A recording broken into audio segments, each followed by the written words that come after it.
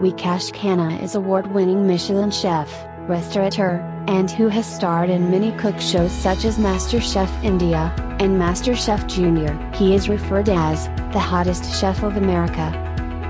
This is the determination, dedication, and true Junoon of Vikas, which has taken him from Amritsar to the White House, where he hosted a sattvic meal for the White House. Vikas was born with misaligned legs and feet. The doctor informed his mother that he has to wear wooden shoes that will help him to walk properly. This pain was the turning around for his career, because he would run to the kitchen, where his grandmother cooked traditional Indian dishes, using homemade spices. This is the time, which he enjoys a lot with his grandmother. He used to learn about spices, the flavors, and traditional Punjabi dishes. He graduated from the Wellcome Group, Graduate School of Hotel Administration, from Manipal, in 1991.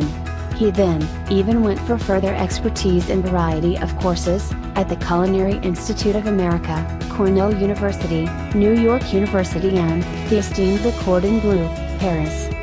He has worked for the Taj, Oberoi, Wellcome Group, and Leela Group of hotels and with some of the most influential chefs of the world, including Gordon Ramsay, Bobby Flay, Eric Ripert, Alan Dukas. When he appeared on Chef Gordon Ramsay's show Kitchen Nightmares, he complimented him as too good-looking to be a chef, as you should work in Hollywood.